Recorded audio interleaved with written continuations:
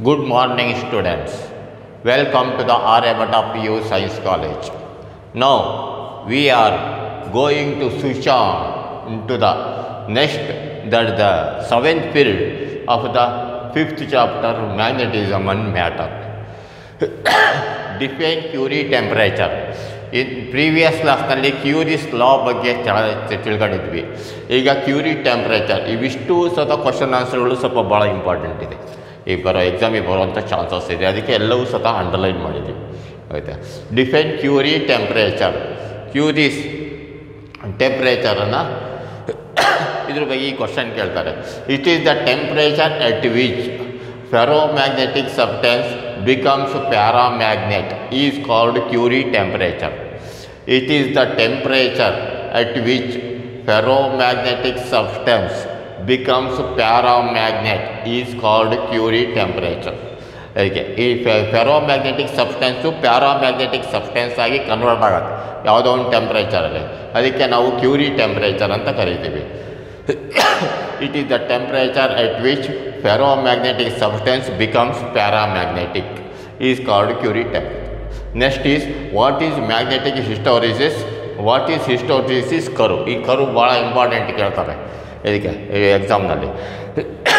ಹಿಸ್ಟೋರಿಸಿಸ್ curve ಅಂದರೆ ಏನು ಅಂದರೆ A sample of ferromagnetic substance ಅನ್ನೋ ಒಂದು sample of ferromagnetic substance ತೊಗೊತೀವಿ. It is old, ಅದಕ್ಕೆ ನಾವು ಸೊಲನಾಯ್ಡ್ ಮುಖಾಂತರ ಅದಕ್ಕೆ ಕರೆಂಟ್ ಪಾಸ್ ಮಾಡ್ತೀವಿ. ಅದಕ್ಕೆ ಅವಾಗ ಏನಾಗತ್ತೆ ಅಂದರೆ intensity of the magnetisation H and magnetic field ಅಂದರೆ ಕರೆಂಟಿಂದ ಪಾಸ್ ಮಾಡಿ ಬಂದಿರೋ ಹಾಗೆ ಅದ್ರ ಮೇಲೆ ಅಪ್ಲೈ ಮಾಡಿರೋ ಮ್ಯಾಗ್ನೆಟಿಕ್ ಫೀಲ್ಡ್ ಇದು B. Intensity of magnetic field ಅದರದ್ದು ಇಂಟೆನ್ಸಿಟಿ, ಈ ಮ್ಯಾಗ್ನೆಟಿಂದು ಈ ಫೆರೋಮ್ಯಾಗ್ನೆಟಿಕ್ ಸಬ್ಸ್ಟೆನ್ಸಿಂದ ಇಂಟೆನ್ಸಿಟಿ ಏನಾಗುತ್ತೆ ಅದನ್ನು ನಾವು ಹೆಚ್ ಅನ್ನೋ ಕರ್ವಿಂದ ತೊಗೊತೀವಿ. ಈಗ ಏನಂತಂದರೆ ಫಸ್ಟಿಗೆ ಸ್ಯಾಂಪಲ್ ಒಂದು ಫೆರೋಮ್ಯಾಗ್ನೆಟಿಕ್ ಸಬ್ಸ್ಟೆನ್ಸ್ ತೊಗೊತೀವಿ, ಅದ್ರ ಮೇಲೆ ಯಾವುದೇ ಇಂಟೆನ್ಸಿಟಿ ಮತ್ತು ಮ್ಯಾಗ್ನೆಟಿಕ್ ಫೀಲ್ಡ್ ಎರಡೂ ಏನೂ ಅಪ್ಲೈ ಮಾಡಿರಲ್ಲ. ಅವಾಗ ಏನಾಗುತ್ತೆ ಅಂದರೆ ಝೀರೋ ಇರುತ್ತೆ ನೋಡಿ. Intensity of magnetisation that is H is zero and B magnetic field is also zero. ಗ್ರಾಜುವಲಾಗಿ ಅದೇ ಕರೆಂಟ್ ಪಾಸ್ ಮಾಡಿದಾಗ ಇಂಟೆನ್ಸಿಟಿ ಆಫ್ ದ ಮ್ಯಾಗ್ನೆಟೈಸೇಷನ್ ಜಾಸ್ತಿ ಆಗುತ್ತೆ, ಅದಕ್ಕೂ ಅದ್ರ ಮೇಲೆ ಅಪ್ಲೈ ಮಾಡಿರೋ ಮ್ಯಾಗ್ನೆಟಿಕ್ ಫೀಲ್ಡ್ ಜಾಸ್ತಿ ಆಗುತ್ತೆ. ಅದ್ರ ಮೇಲೆ ಅಪ್ಲೈ ಮಾಡಿರೋ ಮ್ಯಾಗ್ನೆಟಿಕ್ ಫೀಲ್ಡ್ ಜಾಸ್ತಿ ಆದಕ್ಕೇ ಇಂಟೆನ್ಸಿಟಿ ಜಾಸ್ತಿ ಆಗುತ್ತೆ. ಯಾವುದೋ ಒಂದು ಟೆಂಪ್ರೇಚರಲ್ಲಿ ಹೋಗುತ್ತೆ, ನಿಲ್ಲಿಸ್ತೀವಿ. ಮತ್ತು ಆ ಮ್ಯಾಗ್ನೆಟಿಕ್ ಇದನ್ನು ಈ ರೀತಿ ಕರೆಂಟ್ ಪಾಸ್ ಮಾಡಿದಾಗ ರಿವರ್ಸ್ ಕರೆಂಟ್ ತೊಗೊತೀವಿ. ಗೊತ್ತಾಯ್ತಾ? ರಿವರ್ಸ್ ತೊಗೊಂಡಾಗ ಏನಾಗುತ್ತೆ ಅಂದರೆ ಆ ಮ್ಯಾಗ್ನೆಟೈಸೇಷನ್ನು ಇದಕ್ಕೆ ಇಲ್ಲಿದೆ ಇದು ಎ ಇಂದ ಏನಾಗುತ್ತೆ ಮತ್ತೆ ರಿವರ್ಸ್ ಮ್ಯಾಗ್ನೆಟೈಸೇಷನ್ ಆಗುತ್ತೆ. ರಿವರ್ಸ್ ಮ್ಯಾಗ್ನೆಟೈಸೇಷನ್ ಅಂದರೆ ಅದಕ್ಕೆ magnetic field intensity ಇದಕ್ಕಿರುತ್ತೆ. Magnetic field zero ಆದ್ರೂ ಸತ ಅದರಲ್ಲಿ ಸ್ವಲ್ಪ ಇಂಟೆನ್ಸಿಟಿ ಆಫ್ ಮ್ಯಾಗ್ನೆಟೈಸೇಷನ್ ಮ್ಯಾಗ್ನೆಟಲ್ಲಿ ಇಂಟೆನ್ಸಿಟಿ ಇರುತ್ತೆ. ಮತ್ತು ಆ ಅದಕ್ಕೆ ರಿವರ್ಸ್ ಮ್ಯಾಗ್ನೆಟೈಸೇಷನ್ ತೊಗೊತೀವಿ. ಅವಾಗ ಮತ್ತೆ ಅದೇನಾಗುತ್ತೆ ಅಂದರೆ ಇಂಟೆನ್ಸಿಟಿ ಬಿಕಮ್ಸ್ ಏನಾಗುತ್ತೆ ಅಂದರೆ ಈ ಇಂಟೆನ್ಸಿಟಿ ನೆಗೆಟಿವ್ ಇಂಟೆನ್ಸಿಟಿ ಬರುತ್ತೆ. ಮ್ಯಾಗ್ನೆಟಿಕ್ ಫೀಲ್ಡನ್ನು ಆಪೋಸಿಟ್ ಮ್ಯಾಗ್ನೆಟಿಕ್ ಫೀಲ್ಡ್ ತೊಗೊತೀವಿ, ಒಂದು ಮ್ಯಾಕ್ಸಿಮಮ್ ವ್ಯಾಲ್ಯೂ ಆಗುತ್ತೆ. ಮತ್ತೊಂದನ್ನು ರಿವರ್ಸ್ ತೊಗೊತೀವಿ, ಮ್ಯಾಗ್ನೆಟಿಕ್ ಫೀಲ್ಡ್ ಝೀರೋ ಆಗಿರುತ್ತೆ. ಮ್ಯಾಗ್ನೆಟಿಕ್ ಫೀಲ್ಡ್ ಝೀರೋ ಆಗುತ್ತೆ, ಇಂಟೆನ್ಸಿಟಿ ಆಫ್ ಮ್ಯಾಗ್ನೆಟೈಸೇಷನ್ ಝೀರೋ ಇರುತ್ತೆ, ಮ್ಯಾಗ್ನೆಟಿಕ್ ಫೀಲ್ಡ್ ಸ್ವಲ್ಪ ಅದರಲ್ಲಿ ಇದ್ದೇ ಇರುತ್ತೆ. ಮತ್ತು ಅದನ್ನು ವಾಪಸ್ಸು ನಾವು ಮತ್ತೆ ಡಿಮ್ಯಾಗ್ನೆಟೈಸ್, ಇಲ್ಲಿಂದ ಇಲ್ಲಿಗೆ ಅದು ಮ್ಯಾಗ್ನೆಟೈಸ್ ಇದ್ದು ಇಲ್ಲಿವರೆಗೆ ಡಿಮ್ಯಾಗ್ನೆಟೈಸ್ ಆಗುತ್ತೆ. ಇಲ್ಲಿಂದ ಮತ್ತೆ ಅಗೇನ್ ಮ್ಯಾಗ್ನೆಟೈಸೇಷನ್ ಆಗುತ್ತೆ. ಅವಾಗ ಏನಾಗುತ್ತೆ ಅಂದರೆ ನಾರ್ತ್ ಪೋಲು ಸೌತ್ ಪೋಲ್ ಎರಡೂ ರಿವರ್ಸ್ ಆಗುತ್ತೆ. ಮತ್ತು ಅಲ್ಲಿಂದ ಮಾಡ್ತೀವಿ ಡಿಮ್ಯಾಗ್ನೆಟೈಸ್ ಮಾಡ್ತೀವಿ. ಅವಾಗ ಏನಾಗುತ್ತೆ ಅಂದರೆ ಈ ಓ ಇ ಪಾಯಿಂಟ್ ಅಂದರೆ ಕೋರ್ಸಿವಿಟಿ, ಇದು O B is the magnetisation residual magnetisation, ಇದು ಓ ಇ ಕೋರ್ಸಿವಿಟಿ ಅಂತೀವಿ. ಮತ್ತು ಅದು ರಿವರ್ಸ್ ಮ್ಯಾಗ್ನೆಟೈಸೇಷನ್ ಆದಾಗ ಅದೆಂದೂ ಸತ ಒರಿಜಿನಲ್ ಫೆರೋಮ್ಯಾಗ್ನೆಟಿಕ್ ಮೆಟೀರಿಯಲ್ ಆಗಲ್ಲ.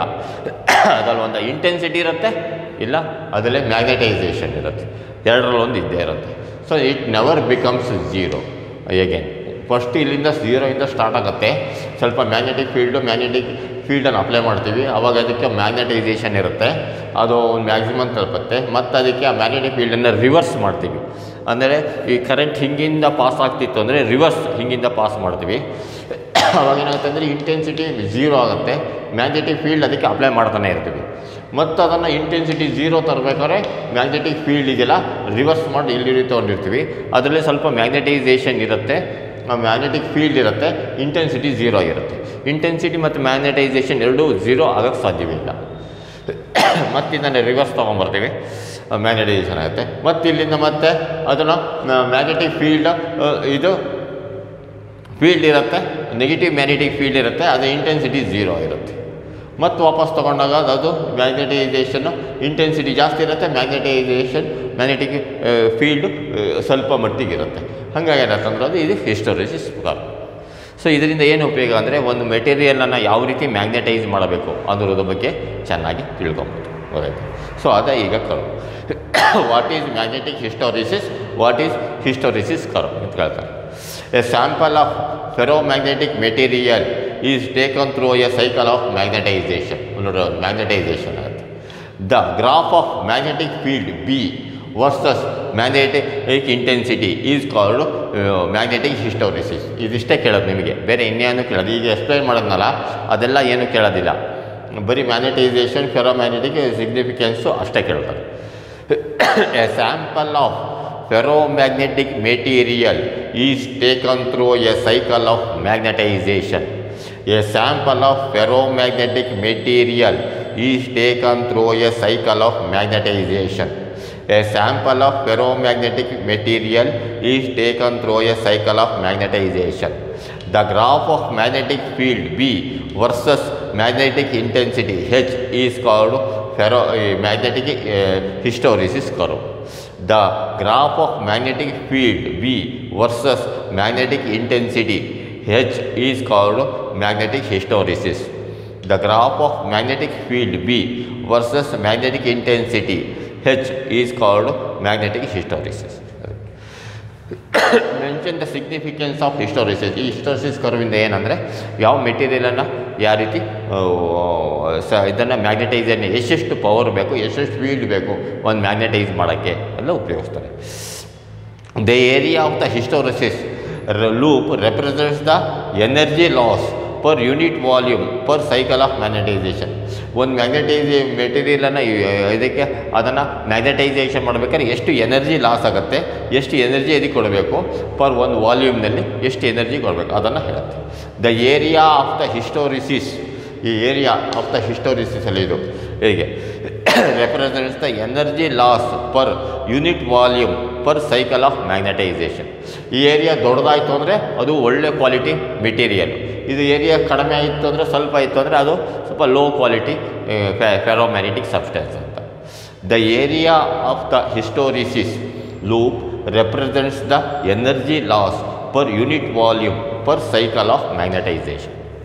Next, draw the variation of magnetic field B with the magnetic intensity when a ferromagnetic substance is subjected to a cycle of magnetization. ಇದು ಕೇಳ್ತಾರೆ, ಇದು ಭಾಳ ಇಂಪಾರ್ಟೆಂಟ್. ಇದು OB is equal to ಈ ರೀತಿ curve ಬರೀರಿ. OB is equal to residual magnetism, OE is equal to ಕೋರ್ಸಿವಿಟಿ. ಇದು ಭಾಳ ಇಂಪಾರ್ಟೆಂಟ್, ಅದಕ್ಕೆ ಅಂಡರ್ಲೈನ್ ಮಾಡಿ.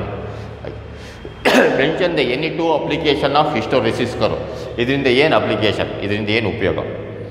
The curve gives the material suitable for permanent magnets.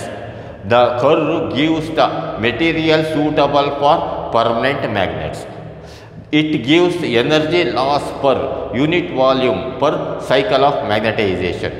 It gives energy loss per unit volume per cycle of magnetization. ಇದಕ್ಕೆ application. What is residual magnetism? Residual magnet OB ಅನ್ನೋದು residual magnetism. ಅಂದರೆ ಏನಂದರೆ ಇಲ್ಲಿಂದ ಒಂದು ferromagnetic ಮೆಟೀರಿಯಲ್ಗೆ ನಾವು magnetic field apply ಮಾಡಿದರೆ ಒಂದು maximum value ತಲುಪುತ್ತೆ, ಅದು ಇಂಟೆನ್ಸಿಟಿ. ಮತ್ತು ಅದನ್ನು ರಿವರ್ಸ್ ಮ್ಯಾಗ್ನೆಟೈಸೇಷನ್ ಮಾಡ್ತಾ ಹೋದರೆ ಅದಕ್ಕೆ ಇಂಟೆನ್ಸಿಟಿ ಆಫ್ ದ ಮ್ಯಾಗ್ನೆಟೈಸೇಷನ್ 0 ಇರುತ್ತೆ, ಬಟ್ ಅದಕ್ಕೆ ಫೀಲ್ಡ್ ಮಾತ್ರ ಅದಕ್ಕೆ ಬೇಕಾಗ್ತಿರುತ್ತೆ. ಗೊತ್ತಾಯ್ತಾ? ಅದು 0 ಆಗಬೇಕಾದ್ರೆ ಏಕದಮ್ ಸ್ವಿಚ್ ಆಫ್ ಮಾಡಿದ್ರೆ 0 ಆಗಲ್ಲ, ಇದಕ್ಕೆ ಫೀಲ್ಡ್ ಬರುತ್ತೆ. ಅದಕ್ಕೆ ನಾವು ರೆಸಿಡಿಯಲ್ ಮ್ಯಾಗ್ನೆಟಿಸಮ್. ರೆಸಿಡಿಯಲ್ ಅಂದರೆ ಸ್ವಲ್ಪ ಉಳ್ಕೊಂಡಿರೋದು, ಈ ಮ್ಯಾಗ್ನೆಟಿಸಮ್ ಅದರಲ್ಲಿ ಮ್ಯಾಗ್ನೆಟಿಸಮ್ ಸ್ವಲ್ಪ ಉಳ್ಕೊಂಡಿರುತ್ತೆ. ಸೊ ಗೊತ್ತಾಯ್ತಾ? The magnetic field behind in a ferromagnetic substance when the magnetic intensity is made to 0 is called residual magnetism. The magnetic field behind in a ferromagnetic substance when the magnetic intensity is made zero is called residual magnetism. The magnetic field behind in a ferromagnetic substance when the magnetic intensity is made to zero is called residual magnetism. Next, what is coercivity? Coercivity, OA, reverse magnetization. ಅದಕ್ಕೆ coercivity ಅಂತೀವಿ. The reverse magnetizing field required to remove the residual magnetic field is called coercivity. ನೋಡ್ರಿ, ಇಲ್ಲಿಂದ ಇಲ್ಲಿಗೆ residual magnetic field ಇರುತ್ತೆ, ಇದನ್ನು reverse ಮಾಡಬೇಕು, ಇದಕ್ಕೆ reverse field ತೊಗೊತೀವಿ. ಅದಕ್ಕೆ ನಾವು ಇದ್ರ ಇಂಟೆನ್ಸಿಟಿ ಯಾವಾಗ 0 ಆಗಿರುತ್ತೆ. 0 ಇಂಟೆನ್ಸಿಟಿ ಬರೋಕ್ಕೆ ರಿವರ್ಸ್ ಮ್ಯಾಗ್ನೆಟೈಸಿಂಗ್ ಫೀಲ್ಡ್ ಮಾಡ್ತೀವಲ್ಲ, ಅದಕ್ಕೆ ಇದಕ್ಕೆ ಕೋರ್ಸಿವಿಟಿ ಅಂತೀವಿ. ರೆಸಿಡಿಯಲ್ ಮ್ಯಾಗ್ನೆಟಿಸಮು ಇದು ಕೋರ್ಸಿವಿಟಿ, ಎರಡು ಅದಕ್ಕೆ ಸ್ವಲ್ಪ ಅಪೋಸಿಟ್ ವರ್ಡ್ ಇದ್ದಂಗೆ. The rivers magnetising field required to remove all the residual magnetic field is called coercivity. The reverse magnetizing field required to remove all the residual magnetic field is called coercivity. Next, what is retentivity or remanence? The ability of a ferromagnetic material to retain the residual magnetism is called retentivity. Retentivity ಅಂದರೆ ಯಾವುದೋ ಒಂದು ಆಬ್ಜೆಕ್ಟಿಗೆ ನಾವು ferromagnetic ಸಬ್ಸ್ಟೆನ್ಸಿಗೆ magnetic field apply ಮಾಡಿದಾಗ ಮಾಡಿ ಮತ್ತು switch off ಮಾಡಿದಾಗ ಆ magnetic field ಅನ್ನೋದು ಹಾಗೆ ಹಿಡ್ಕೊಂಡಿರುತ್ತೆ, ಅದು ಪರ್ಮನೆಂಟ್ ಮ್ಯಾಗ್ನೆಟ್ ಆಗುತ್ತೆ. ಆ ಒಂದು ಕೆಪಾಸಿಟಿ ಇರೋದಕ್ಕೆ ನಾವು ರಿಟೆಂಟಿವಿಟಿ ಅಂತೀವಿ. The ability of A ferromagnetic material to retain the residual magnetism is called retentivity. The ability of a ferromagnetic material to retain the residual magnetism is called retentivity. Next, what are ferromagnetic substance? Give example. What are hard ferromagnetic substance materials? What are soft ferromagnetic materials? ಮೂರು ಸತಿ important substances which are strongly magnetized. It is in the direction of the applied external magnetic field. These substances are called ferromagnetic substances. ಯಾವ material substances which are strongly magnetised ಅದಕ್ಕೆ ನಾವು ಸೊಲನಾಯ್ಡ್ ಮುಖಾಂತರ ಅದಕ್ಕೆ current pass ಮಾಡಿದಾಗ magnetic field ಕೊಟ್ಟಾಗ ಅದು strongly magnetise ಆಗುತ್ತೆ. It is in the direction of the external electric field ಯಾವುದಿರುತ್ತೋ ಅದೇ ಡೈರೆಕ್ಷನಲ್ಲಿ ಇರುತ್ತೆ. So these substances are called ferromagnetic substances. The substances which are strongly magnetized, it is in the direction of applied external magnetic field. These substances are called ferromagnetic substances. Example, iron, nickel, cobalt.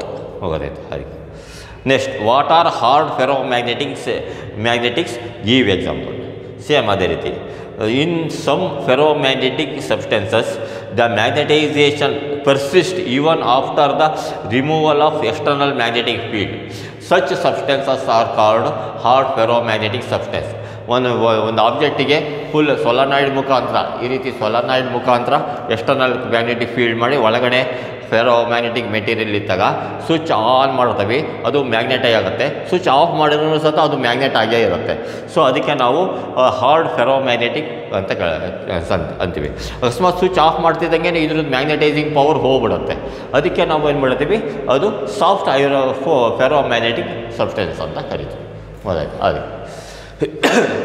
in some ferromagnetic substances, the magnetization persists even after the removal of external magnetic field. Such substances are called hard ferromagnetic substances. In some ferromagnetic substances, the magnetization persists even after the removal of external magnetic field. Such substances are called hard ferromagnetic substances. Example, all nickel. What are soft ferromagnetic substances? Give example. In some ferromagnetic substances, the magnetization disappears after the removal of external magnetic field. Such substances are called soft ferromagnetic substances. In some ferromagnetic substances, the magnetization disappears after the removal of external magnetic field. Such substances are called ferromagnetic substances. Example, iron. ಇವಿಷ್ಟನ್ನು ನೀವು ಭಾಳ important ಇದು ನೋಟ್ಸಲ್ಲಿ ಬರ್ಕೊಳ್ತೀವಿ. Next ನಾವು memorising ಪಾರ್ಟಲ್ಲಿ ಇದನ್ನು ಮೂರು ಸರಿ ಹೇಳ್ತೀನಿ. ಒಂದು ನೋಡ್ಕೊಂಡು ಒಂದು ಸರಿ ನೋಡ್ಕೊಂಡು ಐದಕ್ಕೆ ಸರಿ ರಫಲ್ಲಿ ಬರ್ತವೆ. Next is memorizing part.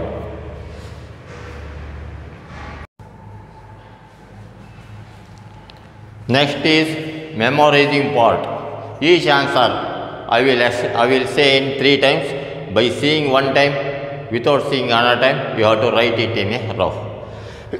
Define Curie temperature.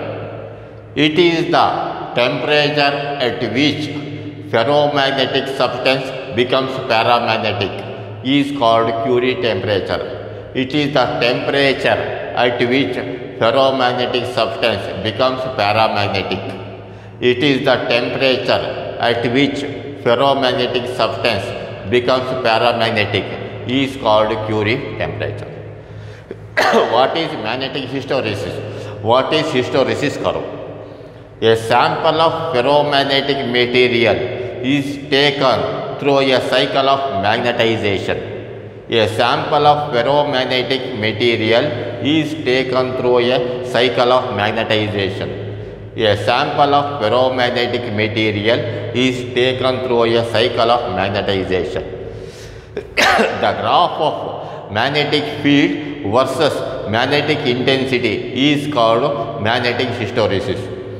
The graph of magnetic field versus magnetic intensity is called magnetic hysteresis.